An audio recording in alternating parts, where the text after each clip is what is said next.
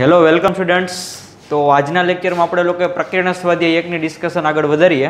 તો લાસ્ટ લેક્ચરમાં આપણે લોકોએ ક્વેશ્ચન નંબર 13 અને 14 બે સોલ્વ કરી ગયા. તો આજના લેક્ચરમાં ક્વેશ્ચન નંબર 15 એની રકમ તમારી સામે છે, નિરાતે વાંચી લ્યો પછી સમજીએ.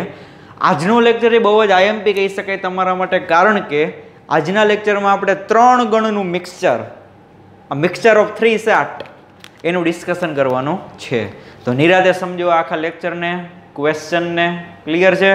ચાલો તો સાથે મળીને આપણે ક્વેશ્ચન રીડ કરીએ કે 60 વ્યક્તિઓના સર્વેક્ષણમાં 25 વ્યક્તિઓ સમાચાર પત્ર એચ વાંચતા, 26 સમાચાર પત્ર ટી વાંચતા અને 26 સમાચાર પત્ર આઈ વાંચતા, 9 એચ અને આઈ વાંચતા, 11 એચ અને ટી વાંચતા, 8 ટી અને આઈ બંને વાંચતા તથા 3 વ્યક્તિઓ તમામ સમાચાર પત્ર વાંચતા માલુમ પડ્યા. આ આખો એક ક્વેશ્ચન છે, ડેટા આપેલો છે તમને આટલો.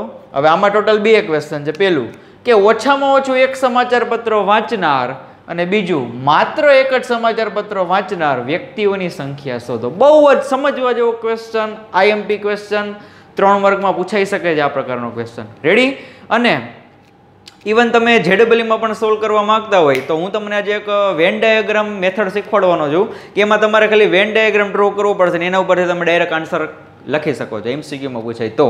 પણ જ્યારે થિયરીની વાત આવે ત્યારે તમારે કોન્સેપ્ટ વાઇઝ આખું લખવું પડશે, થિયરી બેઝડ. ક્લિયર? તો જુઓ શું કહેવા માંગે છે. પહેલાં તો આપણે ગણ ધારી લઈ. કોની વાત ચાલે છે? તો કે સાહેબ ન્યૂઝપેપરની કંઈક વાત ચાલે છે, સમાચાર પત્રો. પણ 3 પ્રકારના છે, એચ, ટી અને આઈ. તો જે પ્રકારનું સમાચાર પત્ર છે ને એને રિલેટેડ જ હું છે ને ગણ ધારી લઉં કે એચ સમાચાર પત્ર વાંચે છે તો એનો ગણ એચ, ટી સમાચાર પત્ર વાંચે છે તો એનો ગણ ટી, અને આઈ સમાચાર પત્ર વાંચતા હોય તો એનો ગણ કયો રાખી દે? આઈ. એટલે કઈ માથાકૂટમાં આપણે જાજુ પડવું પડે નહીં. ક્લિયર? તો ચાલો પેલા ધારણા કરી લઈએ આપણે કે ધારો કે એચ બરાબર હિન્દી નહીં પણ એચ સમાચાર પત્ર. ધારો કે એચ બરાબર એચ સમાચાર પત્ર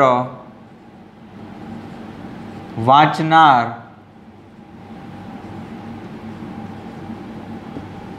વ્યક્તિઓનો ગણ. ઓકે?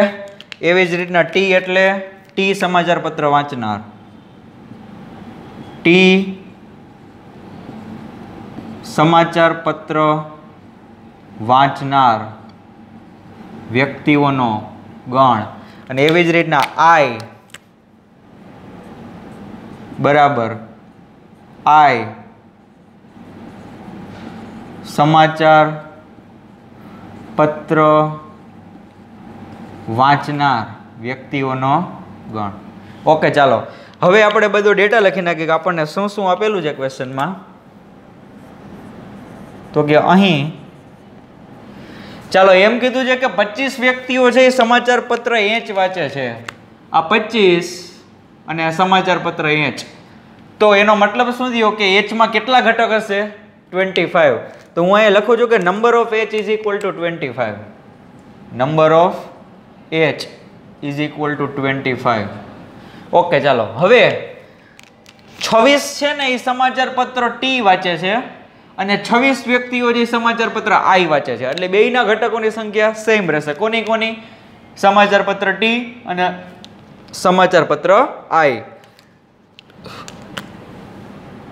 તો number of T is equal to 26 અને number of I is equal to 26. A બેયની same છે. હવે જોવો, હવે છે ને બબ્બે ગણમાં આવતા હોય ને એવા છે. એવું કહે છે કે 9 એચ અને આઈ બેય વાંચે છે. એટલે 9 વ્યક્તિઓ એવા છે કે જે એચ સમાચાર પત્ર અને આઈ સમાચાર પત્ર બેય વાંચે છે. હવે એચ અને આઈ બેય વાંચતા હોય તો એનો મતલબ કે એ વ્યક્તિ જે ગણ એચમાં પણ હશે અને ગણ આઈમાં પણ હશે.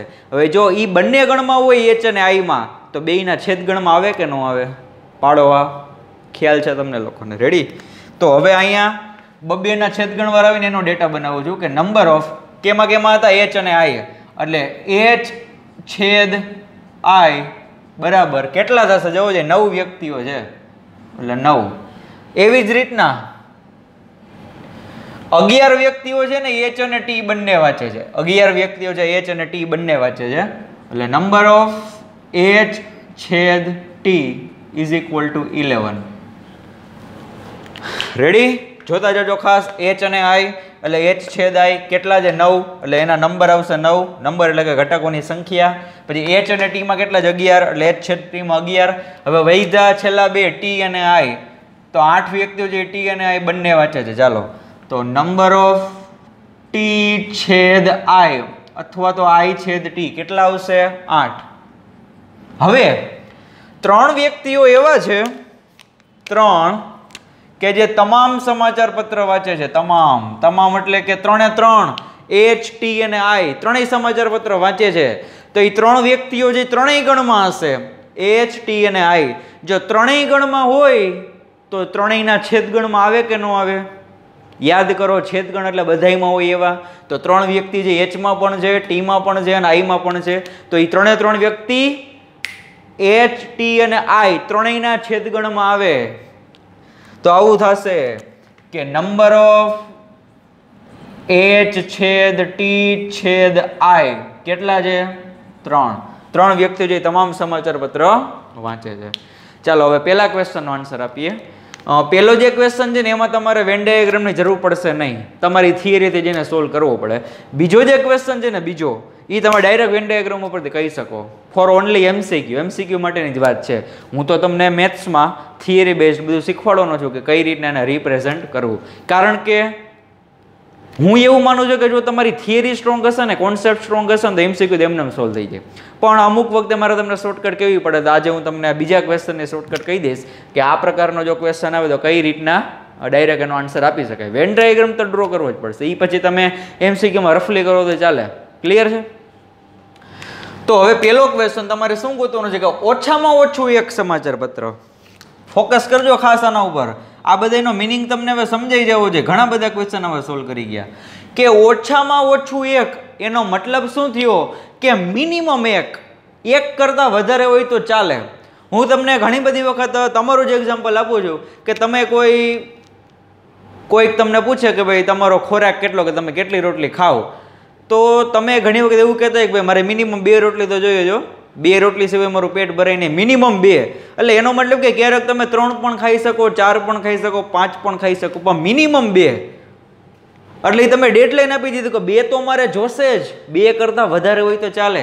તો અહીંયા એવું જ છે કે ઓછામાં ઓછું એક સમાચાર પત્ર એટલે એક એમ ઓછામાં ઓછું એક એટલે મિનિમમ એક કે એક સમાચાર પત્ર તો વાંચતો જોવો જોઈએ. 1 કરતાં વધારે હોય તો ચાલે. એટલે 2 સમાચાર પત્ર વાંચતો હોય તો એ પણ આમાં આવી જાય, 3 સમાચાર પત્ર વાંચતો એ પણ આમાં આવી જાય, પણ ઓછામાં ઓછું એક તો વાંચતો જ હોવો જોઈએ. ઓછામાં ઓછું એક તો એનો મતલબ શું થયો? તમે મને કહો કે મારે ફાઇન્ડ શું કરવાનું છે, કોના બરોબર ક્વેશ્ચન માર્ક, મારે શું ગોતવાનું છે? યાદ કરો યોગ ગણ. હું આ ત્રણેયનો યોગ ગણ ગોતું. કોનો યોગ ગણ? H યોગ T યોગ I ત્રણેયનો યોગ ગણ ગોતું. તો એમાં જે ઘટક હશે બધાય એ કાં તો H વાંચતા હશે, કાં તો I વાંચતા હશે, કાં તો T વાંચતા હશે. અમુક એવા હશે કે 3 વાંચતા હશે, અમુક એવા હશે કે 2 ન્યૂઝપેપર વાંચતા હશે, પણ બધાય કંઈક વાંચતા તો હશે. ફાઇનલ મિનિમમ એક તો વાંચતા જ હશે. અમુક હશે 2 પણ વાંચતા હોય, અમુક છે 3 ન્યૂઝપેપર વાંચતા હોય. પણ એનો મતલબ એ થયો કે જો હું આ ત્રણેયનો યોગ ગણ કરું ને, યોગ ગણ, તો એમાં જેટલા વ્યક્તિ છે ઓછામાં ઓછું એક ન્યૂઝપેપર તો વાંચતા જ હશે. કોઈ એવો નહીં હોય કે જે સાવ વાંચતો જ નહીં હોય. સમજાઈ છે વાત? કોઈ વ્યક્તિ એવો નહીં હોય કે જે કાંઈ વાંચતો જ નહીં હોય. કારણ કે જો કાંઈ ન વાંચતો હોય ને તો આના યોગગણમાં જ ન આવે. એ યોગગણની બહાર ફરતો હશે. ક્યાં? સાર્વત્રિક ગણનું પેલું બોક્સ હોય ને, બોક્સની અંદર હશે, પણ સર્કલની ક્યાં હશે? બહાર, વર્તુળની બહાર હશે. સમજાઈ જાય વાત? તો મારે આ ત્રણેયનો શું ગોતવો પડશે? યોગ ગણ. કારણ કે યોગ ગણ કરશો એમાં બધાય વ્યક્તિ આવી ગયા. 1 વાંચવાવાળો, 2 વાંચવાવાળો, 3 વાંચવાવાળા. તો મને પણ ક્વેશ્ચન કંઈક એવો જ પૂછ્યો હતો કે ઓછામાં ઓછું 1, 2 વાંચે તો પણ ચાલે અને 3 વાંચશે તો પણ ચાલે. ક્લિયર છે? ચાલો તો આ પહેલા ક્વેશ્ચનનો આન્સર કે નંબર ઓફ, ઓકે પહેલા લખીએ આપણે. ચાલો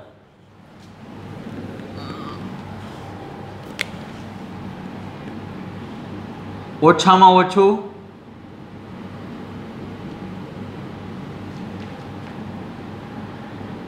એક સમાચાર પત્ર વાંચનાર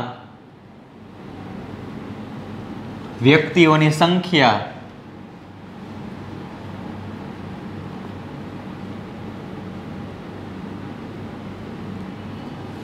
બરાબર એના બરોબર શું થાય? તો એના બરોબર થશે નંબર ઓફ H યોગ T યોગ I. આ ઓછામાં ઓછું એક સમાચાર પત્ર જેટલા વ્યક્તિ વાંચતા હશે એ વ્યક્તિ હકીકતમાં શું છે? તો કે ત્રણેય ગણના યોગ ગણ એમાં જે સંખ્યા હોય ને એ બધી સંખ્યા આવી જાય, એટલે કે બધા જ વ્યક્તિઓ આવી જાય. રેડી? તો ચાલો હવે આનો ફોર્મ્યુલા મૂકીએ. 3 ગણનો યોગ ગણ. શું ફરી પાછું? 3 ગણ અને એનો યોગ ગણ એના ઘટકોની સંખ્યાનું સૂત્ર તો કે સાહેબ 3 જે ગણ છે ને અલગ અલગ એ બધાનો સરવાળો, એટલે કે number of H plus number of T plus number of I. હવે બબ્બે ગણ એનો છેદ ગણ એ બધી સંખ્યા બાદ કરતા જાઓ. બબ્બે ગણ અને એનો છેદ ગણ. ચાલો તો માઇનસ નંબર ઓફ H છેદ T minus number of H છેદ I. અહીંયા રાખું છું હવે માઇનસ નંબર ઓફ T છેદ I. તો જો બધાયની જોડી આવી ગઈ HT, HI અને TI.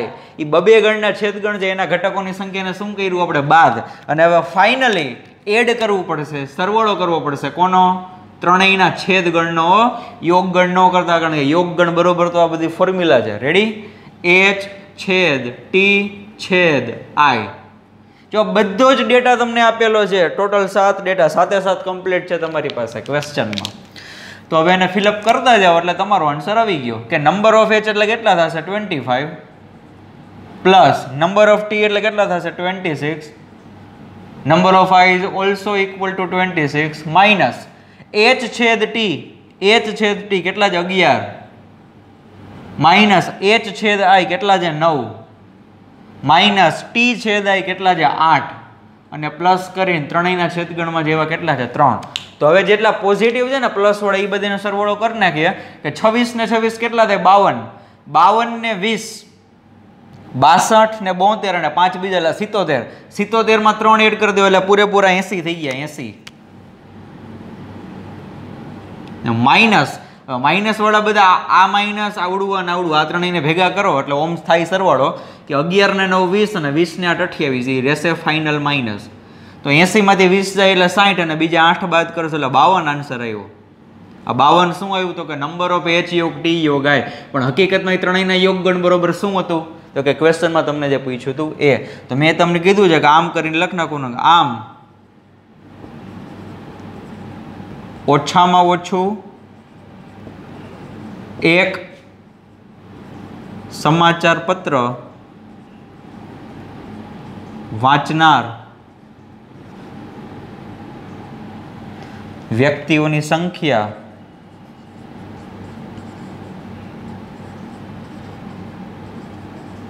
કેટલી થશે? 52 છે. 52.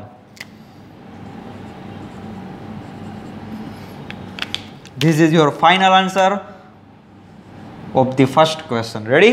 આ 52 વ્યક્તિ એવા છે ને એ એકાદું ન્યૂઝપેપર તો વાંચતા જ હશે, કદાચ 2 પણ વાંચતા હોય ને કદાચ 3 પણ વાંચતા હોય, પણ આ 52 માંથી એક એવો તો નહીં જ હોય કે જે કાંઈ નહીં વાંચતો હોય. રેડી? એટલે એને કહેવાય ઓછામાં ઓછું એક. એટલે ડાયરેક્ટ જો તમારે શોર્ટમાં યાદ રાખવું હોય તો તમે એમ કહી શકો ગમે ત્યારે ઓછામાં ઓછું એક એવો શબ્દ આવે ને, ઓછામાં ઓછું એક, ત્યારે તમારે યોગગણના ઘટકોની સંખ્યા ગોતી લેવાની. પછી 2 ગણની વાત ચાલતી હોય તો 2 નો યોગગણ, અહીંયા 3 ગણની વાત ચાલતી એટલે 3 નો યોગગણ. ક્લિયર છે? ચાલો હવે બીજો ક્વેશ્ચન. એની વેન આકૃતિ છે ને હું તમને અહીં ડ્રો કરી દઉં છું. ઓકે, એ કરતાં પહેલાં તમે એનો સ્ક્રીનશોટ લઈ લો. ચાલો પહેલાં આનો સ્ક્રીનશોટ લઈ લો, પછી બીજો ક્વેશ્ચન સોલ્વ કરાવી દો, એનો સ્ક્રીનશોટ લઈ લેજો અને બંને પછી એકસાથે તમારી ફેસબુકમાં નોટ ડાઉન કરી લેજો. ચાલો લઈ લો ફટાફટ સ્ક્રીનશોટ. ઓકે ચાલો તો હવે આવડવા છે ને રબ કરી નાખું છું અને હવે મારે બીજા ક્વેશ્ચનનો આન્સર આપવો છે. આ યાદ રાખજો, ત્રણેયના યોગગણમાં કેટલા ઘટક આવ્યા હતા? 52. કારણ કે મારે એની જરૂર પડશે.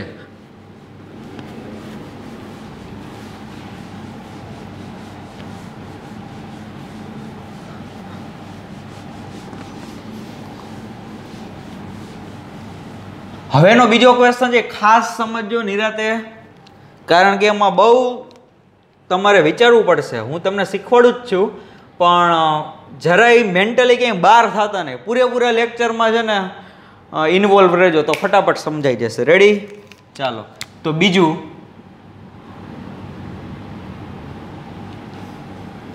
કે માત્ર એક જ સમાચાર પત્ર વાંચનાર વ્યક્તિઓની સંખ્યા, માત્ર એક જ સમાચાર પત્ર વાંચનાર વ્યક્તિઓની સંખ્યા.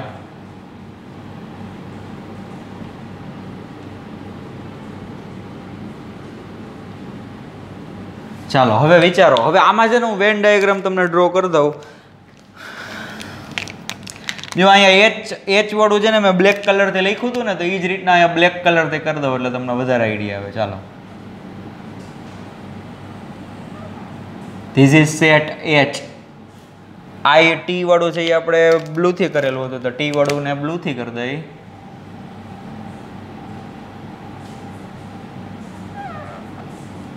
This is set T. Okay, આઈ છે ને આપણે રેડ કલરથી દર્શાવી દીધું, આ વખતે પણ રેડથી દર્શાવી દઈ.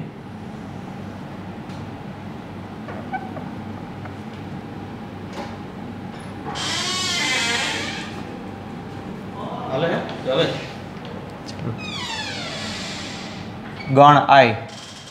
હવે સાર્વત્રિક ગણ આપણે કરી નાખીએ.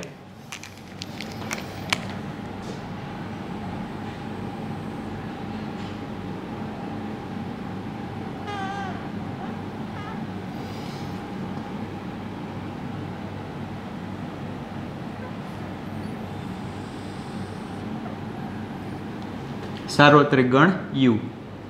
ચાલો હવે અહીંયા ધ્યાન આપજો. આમાં તમે ઘટકો જે કઈ રીતના ફિલઅપ કરો છો ને એના ઉપર આખો આન્સર રહેશે. જો ગમે ત્યારે તમારે વેન ડાયાગ્રામ ઉપરથી આન્સર આપવો હોય તો નિરાતે સમજો કે સૌથી પહેલા સ્ટાર્ટિંગ ક્યાંથી કરવું. તો ક્વેશ્ચનમાં તમે જુઓ આ બધું મેં લખેલા જ છે, બધો ડેટા. સૌથી પહેલા તમારે જો 3 ગણની વાત હાલતી હોય તો, 2 ગણની વાત હાલતી હોય તો એમાં પણ તમને સમજાવી દઉં કઈ રીતના કરશું. જો 3 ગણ છે આપણી પાસે અહીંયા એચ, ટી અને આઈ, તો સૌથી પહેલા જે ત્રણેયમાં હોય ને કોમન, ઈ ઘટક તમારે અહીંયા લખવાના થશે. તો ત્રણેયમાં કોમન હોય એવા જો અહીંયા મેં લખેલું છે એચ છેદ ટી છેદ આઈ. આનો મતલબ થયો કે ત્રણેયમાં હશે. એવા કેટલા ઘટક છે? 3. તો આમાં જોવો એ પોર્શન કયો થશે? ત્રણેયનો છેદ ગણ, એટલે કે ત્રણેય સર્કલ દ્વારા કયો ભાગ ઘેરાય છે? જો અહીંયા ધ્યાન આપજો, એમાં તમારે લખવાના થશે 3. તો જો આવડો ભાગ છે ને બધા દ્વારા ઘેરાય છે, રેડ, બ્લુ અને બ્લેક. આ વચ્ચે જે મેં 3 લખેલા છે ને એ ત્રણેય ગણનો કોમન એરિયા છે. એટલે આમાં જે મેં 3 લખેલા છે એ ત્રણેયના છેદગણમાં છે. રેડી? હવે 2 ગણનો છેદગણ આવે ને એ રીતના તમારે ઘટક ફિલઅપ કરવાના થશે. તો ચાલો હવે એવો ડેટા ઉપાડીએ કે એચ અને આઈ ના છેદગણમાં કેટલા છે? 9. તો હવે તમને એ ખબર હોય છે કે વેન આકૃતિમાં કયો ભાગ છે એચ અને આઈ નો છેદગણ દર્શાવે. એચ છેદ આઈ એમાં કેટલા ઘટક છે? 9. તો હવે તમે એ કહો કે સાહેબ આમાં કયો ભાગ છે એચ અને આઈ નો છેદગણ દર્શાવે. તો જો અહીંયા એચ અને આવડો ગણ આઈ, તો ઈ બંને સર્કલ દ્વારા કેટલો ભાગ ઘેરાય છે? તો કે આઈ છે એટલે રેડ સર્કલ આર્યું સાહેબ અહીંયા સુધી, અને એચ એટલે બ્લેક એટલે આવડું આ. એટલે જો આવડું આ એક વખત અહીંયા ધ્યાન આપજો ખાસ. આ જે ભાગ છે એ શું દર્શાવશે? એચ અને આઈ નો છેદગણ આટલો, રેડ કલરનું અડધું આટલું સર્કલ, અને એવી જ રીતના બ્લેક. આ એક ગણ માટે સમજાવી દઉં. જો ભાઈ દર વખતે હું સમજાવીશ નહીં નિરાતે. જો આ રેડ આટલું અને નીચે બ્લેક આટલું, આ 3 જેની એમ આવી જશે. 3 જે ઇન્ક્લુડ થઈ ગયા છે, કારણ કે 3 છે એ ત્રણેયનો છેદગણ છે. આ ઘટક 3 લખાય કેમાં છે? ત્રણેયના છેદગણમાં. તો ત્રણેયના છેદગણમાં હોય તો 2 ના છેદગણમાં તો હોવાના જ છે ને, કોમન સેન્સની વાત છે. તો આવડો આખે આખો ભાગ છે. ફરી પાછું એક વખત રેડ કલરનું અહીંથી અહીંયા સુધી અને બ્લેક કલરનું અહીંથી અહીંયા સુધી, એ આખે આખો ભાગ છે શું દર્શાવે છે? એચ અને આઈ નો છેદગણ. તો સાહેબ એચ અને આઈ ના છેદગણમાં કુલ 9 વ્યક્તિ છે, કુલ 9. એ 9 માંથી તમે 3 તો અહીંયા લખી નહીં કે આર્યા. 3 ઘટક જે છે એ ઓલરેડી લખાઈ ગયા છે. એચ અને આઈ ના છેદગણની વાત કરું છું. આવડો આ ભાગ છે એચ અને આઈ નો છેદગણ દર્શાવે છે. તો એ ભાગમાં તમે ઓલરેડી 3 ઘટક તો લખી નાખ્યા. ટોટલ 9 છે, ટોટલ 9. તો એનો મતલબ કે આ બાજુ હવે અહીંયા 6 વૈધા હશે, 6. તો હવે જો ચેક કરો 6 ને 3 9 થઈ ગયા આખે આખા. વાત સમજાય છે? 3 છે, 3 ઘટક છે, કેમાં હતા? ત્રણેયના છેદગણમાં. તો ત્રણેયના છેદગણમાં ક્યારે આવ્યા હોય? પેલા 2 ના છેદગણમાં તો હશે જ ને. 2 ગણનો છેદગણ હોય ને એમાં કોઈ ઘટક હોય ને ઈ ત્રીજામાં આવે. પછી હવે h અને i માં જ કાંઈ કોમન ન હોય તો પછી ત્રણેયના છેદગણમાં આવવાનો કોઈ સવાલ જ નથી ને. અને એમ ખબર ન પડે તો આ વિસ્તાર ઉપરથી તમે ચેક કરી લ્યો કે ભાઈ h અને i વડે આખો આટલો ભાગ, આવડો ભાગ ઘેરાઈ જાય. આવડો જો મેં અહીંયા ફિંગરથી કરેલું જ છે. આ બે ટોટલ 9 થવા છે. તો 3 છે તો આપણે ઓલરેડી લખી નાખ્યા હતા. એટલા માટે જ કહું છું કે તમારે સ્ટાર્ટિંગ છે ને ત્રણેય ગણના છેદગણથી કરવાનું. જો તમે 2 ગણના છેદગણથી સ્ટાર્ટ કરશો તો ખોટું પડશે. તો તમે આઈડિયા નહીં લગાવી શકો કે અહીંયા 9 લખો તો 9ના કઈ રીતના 2 ભાગ પાડવા. તમે જો ત્રણેયના છેદગણથી સ્ટાર્ટ કરશો તો ઓટોમેટિક તમને ખબર પડી ગઈ કે 3 છે તો ઓલરેડી લખાઈ ગયા છે. હવે મારે અહીંયા 6 જ લખવાના રહે કારણ કે ટોટલ 9 છે. રેડી? હવે બીજો ભાગ પકડો એકાદો. h અને t ના છેદગણમાં કેટલા છે? 11. તો સાંભળજો હવે, જોજો અહીંયા ખાસ કે h અને t નો છેદગણ એટલે એ કયો ભાગ થશે? જો અહીંયા h દ્વારા આટલો ભાગ ઘેરાય છે અને t દ્વારા આટલો ભાગ ઘેરાય છે. ડાર્ક અહીંયા કરું જ છું હું, ડાર્ક. t દ્વારા આટલો ભાગ ઘેરાય છે. તો જોયું 3 છે એમ આવી ગયા, તમને ખબર પડી? કારણ કે 3 છે એ ત્રણેયના છેદગણમાં છે. ત્રણેયના છેદગણમાં હોય તો 2 ના છેદગણમાં તો આવે જ ને. કોમન સેન્સની વાત છે, વિચારો થોડું. તો આ બ્લુ કલરનો ઘાટો ભાગ અને બ્લેક કલરનો ઘાટો ભાગ ઊભે ઊભો આખો તમને જે દેખાય છે આવડો ભાગ, એ શું ભાગ? એ ભાગ શું દર્શાવે છે? h અને t નો છેદગણ. તો h અને t ના છેદગણમાં ટોટલ કેટલા હતા? 11. 11 માં ત્યાં 3 લખાઈ ગયા છે.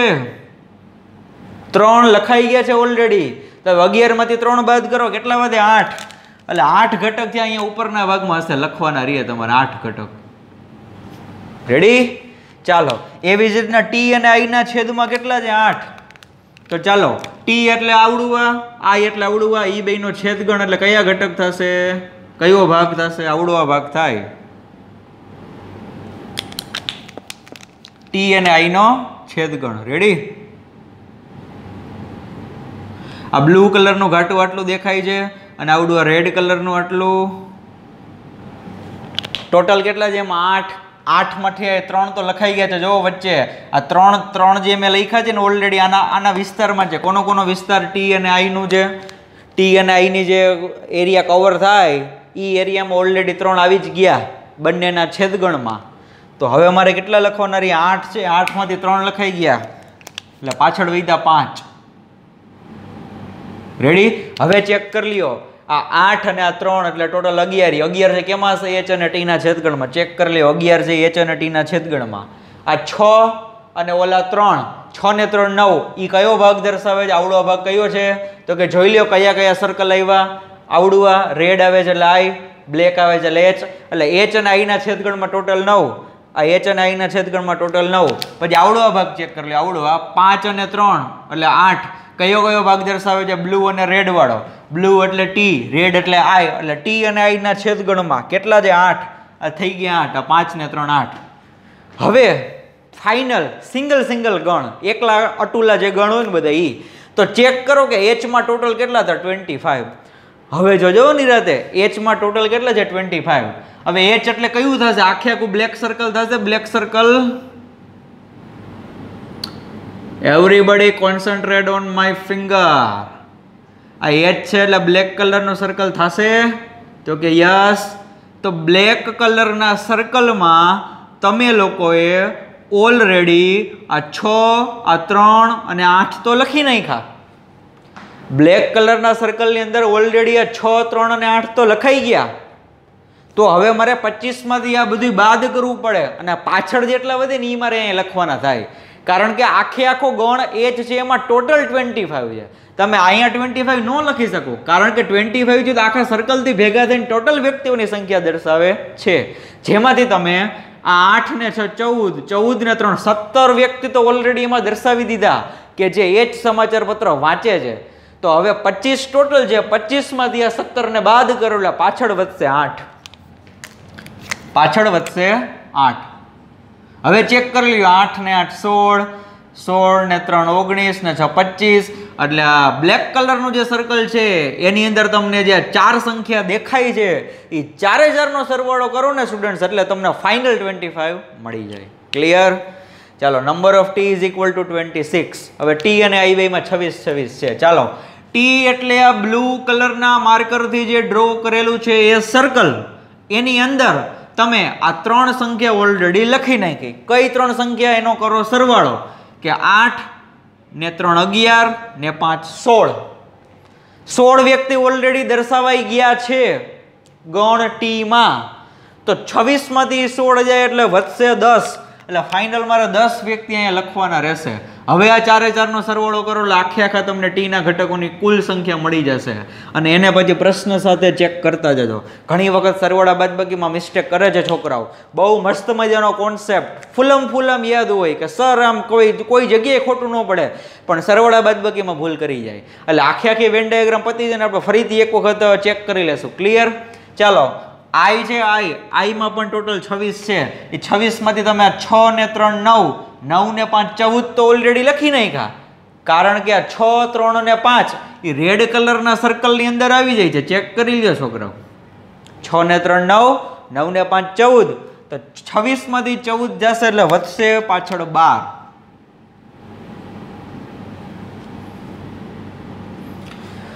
વાત સમજાણી? હવે ચેક કરી લ્યો પાછું પહેલેથી. ચાલો, કે 3 છે એ ત્રણેયના છેદગણમાં દાર્યું. જો આ 3 લખેલું છે, ત્રણેય સર્કલ દ્વારા ઘેરાય છે ભાગ, એટલે 3 વ્યક્તિ છે એ ત્રણેયમાં છે, ત્રણેયના છેદગણમાં.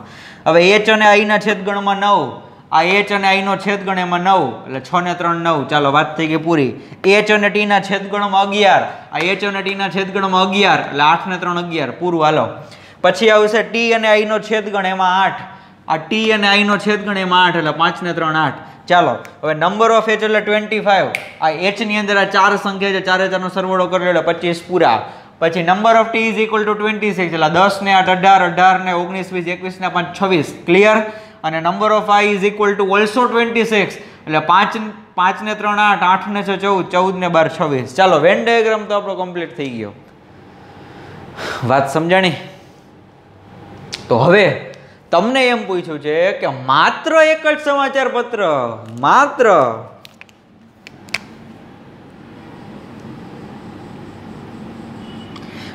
એક જ સમાચાર પત્ર એક કરતા વધારે વાંચતો હોવો જોઈએ નહીં. કાં તો એચ વાંચતો હોય, અથવા તો આઈ વાંચતા હોય, અને અથવા તો ટી વાંચતો હોય.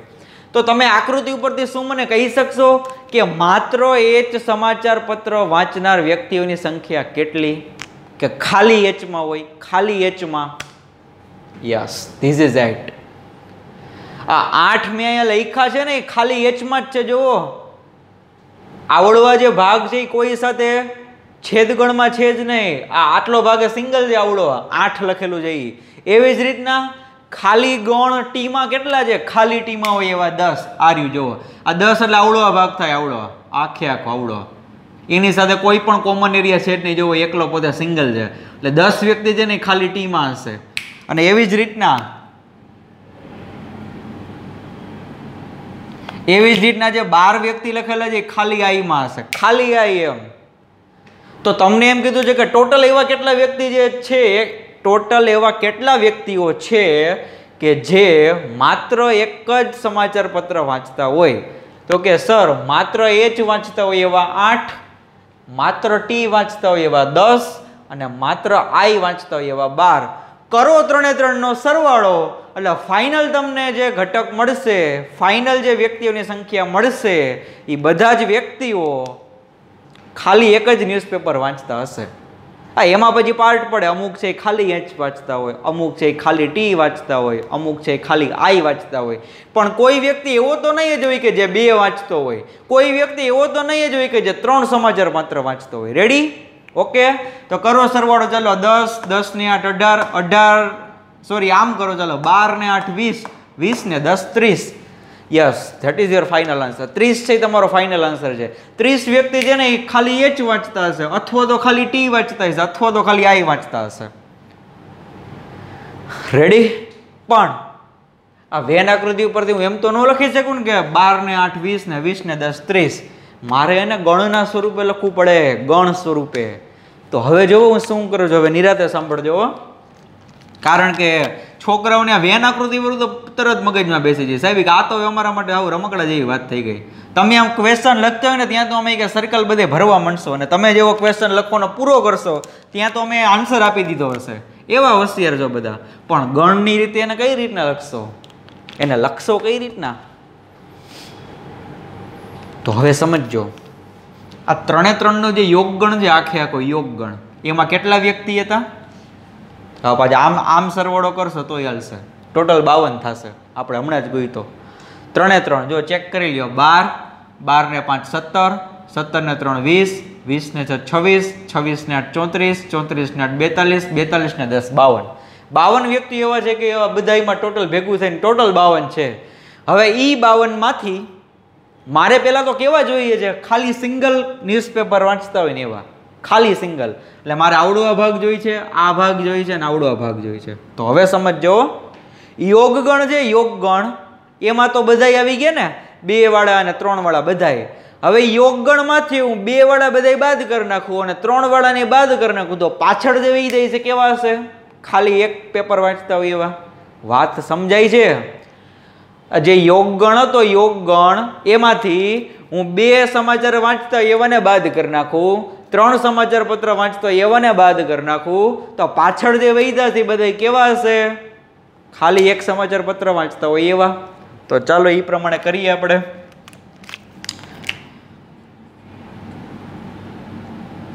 માત્ર એક જ સમાચાર પત્ર વાંચનાર વ્યક્તિઓની સંખ્યા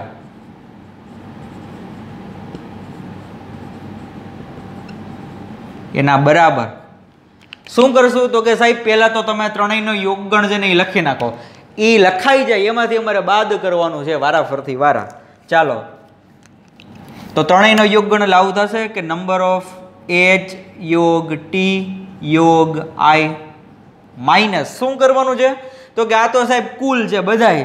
આ બધાયમાંથી પહેલા 2 વડા બાદ કરી નાખો. 2 પેપર વાંચતો એવા, 2 પેપર વાંચતો એવા, એનો મતલબ કે H અને T નો છેદગણ. એવી જ રીતના T અને I નો છેદગણ.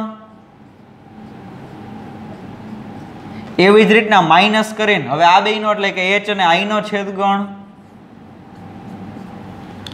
આ શું થયું? આ ટોટલ કુલ હતા એમાંથી 2 પેપર વાંચતા એવા બધા મેં બાદ કરી નાખ્યા. જો આ ગણની રીતે લખું છું, ગણની રીતે.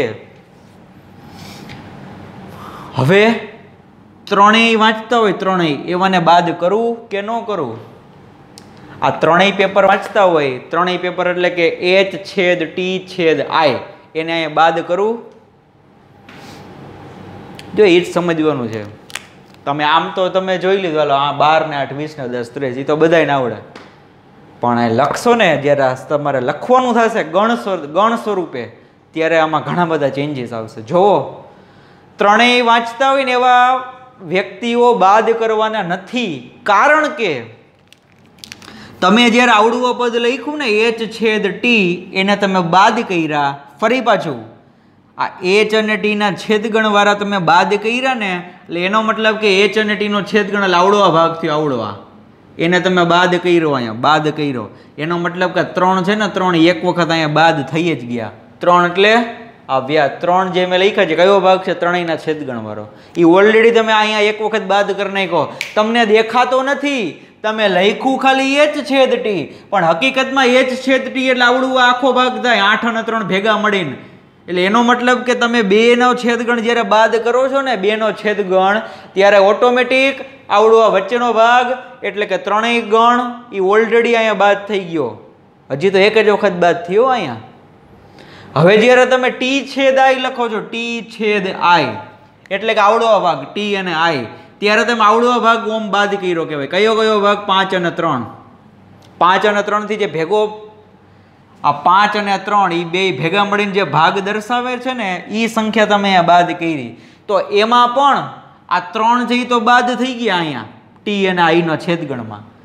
તમે બબેનો છેદગણ બાદ કરો ને ત્યારે ઓટોમેટિક ત્રણેયના છેદગણ વાળું બાદ થતું જ હોય, તમને દેખાય નહીં.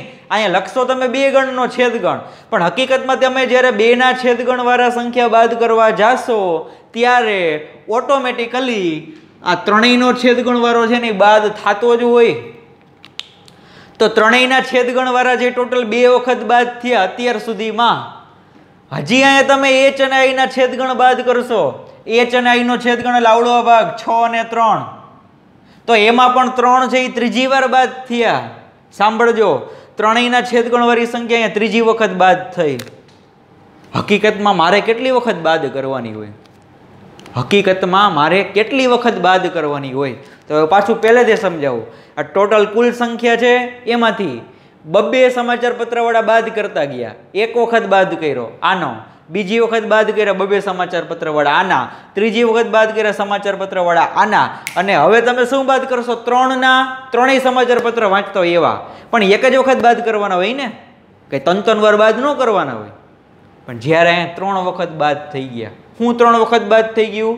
ત્રણેય સમાચાર પત્ર વાંચતા હોય એવા વ્યક્તિઓ. હકીકતમાં મારે એને કુલમાંથી એક જ વખત બાદ કરવાના છે, તો અહીંયા મેં 3 વખત બાદ કરી નાખ્યા. તો હવે એને મારે બેલેન્સ કરવું હોય, મારે ટોટલ એક જ વખત બાદ કરવા છે. એટલે આવું થયું, 3 વખત બાદ થઈ ગયા એટલે -3 વખત થયું. હવે મારે જોઈએ છે ખાલી એક જ વાર, એટલે એનો મતલબ કે આમાં મારે +2 કરવા પડશે. -3 + 2 એટલે શું થઈ જાય? -1. આ -1 જે શું દર્શાવે? કે એક વખત તમે બાદ કર્યું. રેડી? ચાલો, તો એનો મતલબ કે મારે અહીંયા આ 2 વખત એડ કરવું પડશે. આગળ જો +2 કર્યા, શું કરવાનું છે? હું 2 વખત એડ કરવાનું છે? ત્રણેયનો છેદગણ, એટલે કે h/t/i. હવે અહીંયા વિડીયો સ્ટોપ કરીને આવડવા જે મેં સ્ટાર્ટિંગ કર્યું ને એ 5-10 મિનિટનું જે કાંઈ પણ હોય તમે ચેક કરી લેજો. ફરીથી એક વખત સાંભળી લેજો, જો નો સમજણ હોય તો. એક વખત હજી કહી દઉં કે કુલ વ્યક્તિ હતા એમાંથી મેં 2 સમાચાર પત્ર વાંચતાવાળા બધે બાદ કર્યા, પણ પછી મેં આકૃતિમાં જોયું તો મને ખબર પડી કે જ્યારે હું 2 સમાચાર પત્રવાળા બાદ કરું છું ને ત્યારે દર વખતે 3 સમાચાર પત્રવાળા હારવાર બાદ થતા જાય છે. તો એ ટોટલ 3 વાર બાદ થયા, પણ મારે હકીકતમાં એને એક જ વખત બાદ કરવાના હોય, એટલા માટે મેં 2 વખત પાછા એડ કરી દીધા. એટલે અહીંયા સરવાળાનો નિયમ આવ્યો કે આ -3 વખત અને એમાં પાછું 2 વખત એડ કર્યા, એટલે ફાઇનલ કેટલી વખત બાદ થયા? હવે એક જ વખત બાદ થયા. હવે તમે સંખ્યા મૂકી દો બધાને, એટલે હમણાં તમને તાળો મળી જશે. તમને તો ખબર જ છે આન્સર 12 ને 8 20 ને 10 30, કે 30 વ્યક્તિઓ તમારો આન્સર આવશે. તો ચાલો આમાં કરીએ સરવાળો. તો ત્રણેયના યોગગણમાં કેટલા હતા ભાઈ? હમણાં પહેલા ક્વેશ્ચનનો આન્સર યાદ કરો. 52 માઇનસ આ 2 છેદગણ વાળા આર્યા h અને t નો છેદ કેટલો છે? 9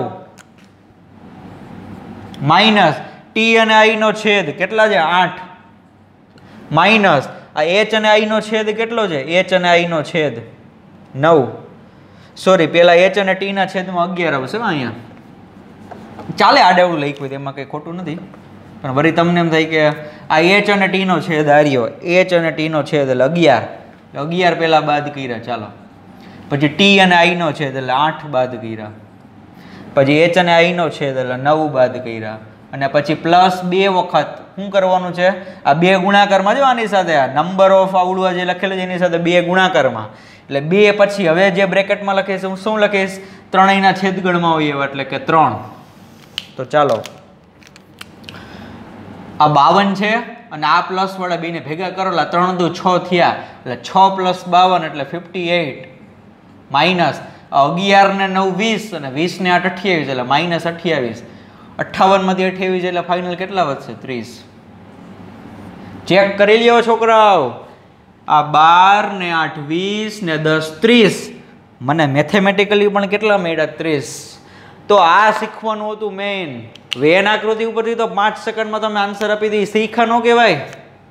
એ શીખા ન કહેવાય, એ તમે એમસીક્યુમાં કહી દીધું સાહેબ આનો આન્સર 30 આવે.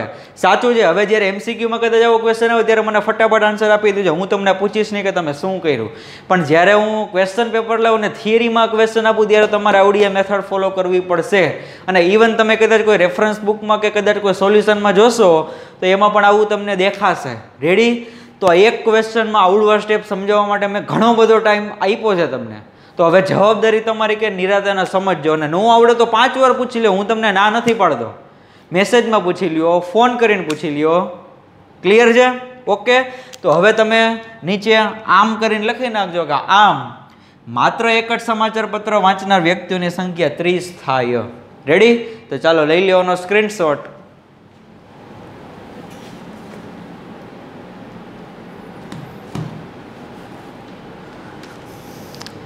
चलो स्टूडेंट्स, तो आना पछी एक क्वेश्चन सोल्व करी नाखीए। Question number 16।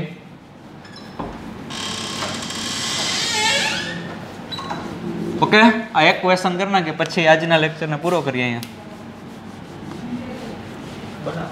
साव नानकड़ो क्वेश्चन छे, तमने खाली हिंट आपी दઉં છું।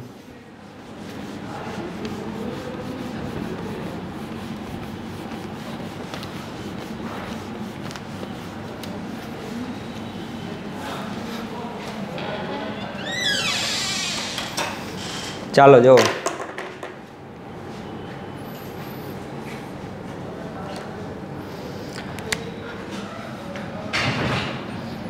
क्वेश्चन नंबर 16 के एक सर्वेक्षण में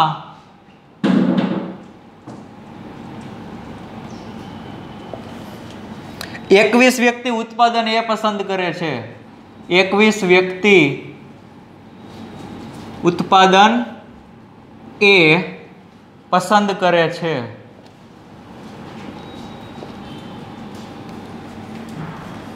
26 उत्पादन बी पसंद करे छे। 26 उत्पादन बी पसंद करे छे, कोमा 29 उत्पादन सी पसंद करे छे। 29 उत्पादन सी पसंद करे छे। 14 व्यक्तिओ ए अने बी बंने पसंद करे छे। हूँ हवे शॉर्ट में थोड़ुंक लखुं छुं। 14 व्यक्तिओ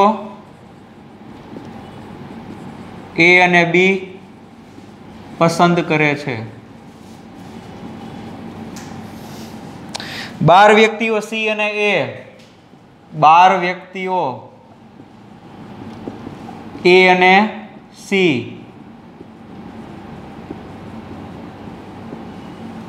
पसंद करे छे। 14 व्यक्तिओ बी अने सी, 14 व्यक्तिओ बी अने सी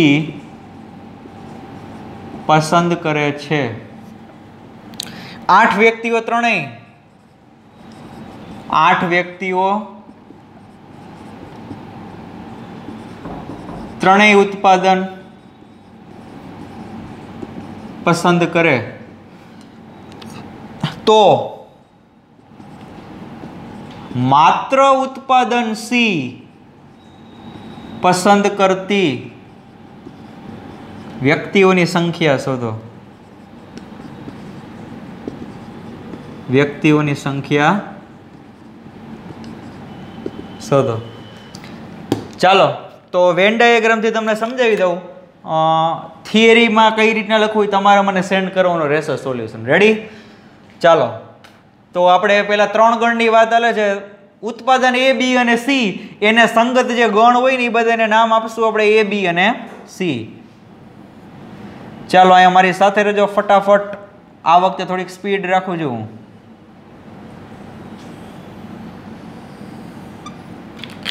चलो आ छे ए, आ बी अने सी। मैं शुं कीधुं तो स्टार्टिंग क्यांथी करवानुं होय तो के त्रणेयमां होय एवा। त्रणेयमां કેટલા છે જો આ રહ્યો 8 વ્યક્તિ જે ત્રણેય પસંદ કરે છે। ત્રણેય વાળો ભાગ એટલે આવડો વચ્ચેનો આ 8। રેડી? હવે બબેના છેદગણ વાળા ઉપાડો કે 14 વ્યક્તિ છે 14 એ અને બી। ચાલો આ એ અને બી બે ટોટલ ભેગા થઈને કેટલા બનાવે 14। એ 14 માંથી 8 તો અહીં લખાઈ ગયા છે તો વૈધા કેટલા આવે 6। 12 વ્યક્તિઓ જે એ અને સી પસંદ કરે, 12 એ અને સી એટલે આવડો ભાગ થશે 8 ઓલરેડી લખાઈ ગયા છે એટલે હવે લખવાના 4। 14 વ્યક્તિઓ જે બી અને સી પસંદ કરે, બી અને સી એટલે આવડો ભાગ થાય આવડો ટોટલ કેટલા છે 14। 14 માંથી 8 અહીં લખાઈ ગયા એટલે હવે વધશે અહીંયા 6। હવે આવડું આ બધું ઉપાડો કે 21 વ્યક્તિ જે ઉત્પાદન એ પસંદ કરે, એ એટલે આવડું આખું સર્કલ એમાં 3 તો મેં લખી નાખ્યા, 8 ને 4 12 અને 12 ને 6 18, ટોટલ છે 21. 21 માંથી 18 તો મેં લખી નાખ્યા. હવે અહીં કેટલા લખવાના રહ્યા? 3. ચેક કરી લો 4000 નો સરવાળો એટલે તમને એ મળી જાય. 26 છે ઉત્પાદન બી પસંદ કરે. બી 26 છે ટોટલ. 26 માંથી 3 સંખ્યા તો મેં લખી નાખી. કરો એનો સરવાળો કે 6 ને 12, 12 ને 8 20. તો અહીં લખવાના રહી હવે ખાલી 6, કારણ કે ટોટલ કેટલા છે? 26. 29 છે સી પસંદ કરે. તો 29 માંથી મેં 6 ને 8 14 અથવા તો 6 ને 4 10, 10 ને 8 18 તો મેં લખી નાખ્યા. 18 જે ઓલરેડી લખાઈ ગયા, ટોટલ ભેગું થઈને ટોટલ 29 થવા જોઈએ. એટલે અહીંયા હવે કેટલા વધશે? 11. ચેક કરી લ્યો. 11, 11 ને 6 17, 17 ને 4 21, 21 ને 8 29. એટલે સી નું જે સર્કલ છે એની અંદર ટોટલ કેટલી સંખ્યા થઈ? ટોટલ મારો છે એટલે 29 થઈ ગયા. હવે ક્વેશ્ચન મેઇન જોવો સાહેબ, કે માત્ર ઉત્પાદન સી પસંદ કરતી હોય. માત્ર ઉત્પાદન સી એટલે ખાલી સી જ પસંદ કરે, એમાં એ અને બી વાળા કોઈ આવે જ નહીં. તો હવે મને તમે કહો જે આન્સર કેટલો આવે? બધાને ખબર પડી કે સર 11 રહ્યા ને એ તમારો આન્સર છે. શું કામ 11? કારણ કે 11 જે મેં વિસ્તારમાં લખેલા છે, જે વિસ્તારમાં, ચાલો સર્કલ કાઢી નાખો એટલે તમને વધારે આઈડિયા આવે. 11 જે મેં જ્યાં લખેલા છે એ વિસ્તાર જો આવડો વિસ્તાર થયો, આવડો વિસ્તાર. એમાં બીજું કાંઈ આવતું નથી. એકય ભાગ તમને બીજો ક્યાંય દેખાય છે કોમન હોય એવો? તો કે ના. એ કયો વિસ્તાર થયો? ખાલી સી નો. જો આવડો વિસ્તાર હોય તો એ બી અને સી નો આવે. રેડી? પણ આ મેં ખાલી અહીંયા 11 લખેલા છે એ શું આવશે? ખાલી માત્ર ઉત્પાદન સી. તો મેથ્સમાં તમે આને કઈ રીતના લખશો એના સ્ટેપ વાઇઝ તમારે મને કહેવાનું છે, અને સોલ્યુશન મને સેન્ડ કરજો. જો ના થાય તો નેક્સ્ટ લેક્ચરમાં તમને સમજાવી દઈશ. રેડી? તો મળીએ નેક્સ્ટ લેક્ચરમાં. Thank you.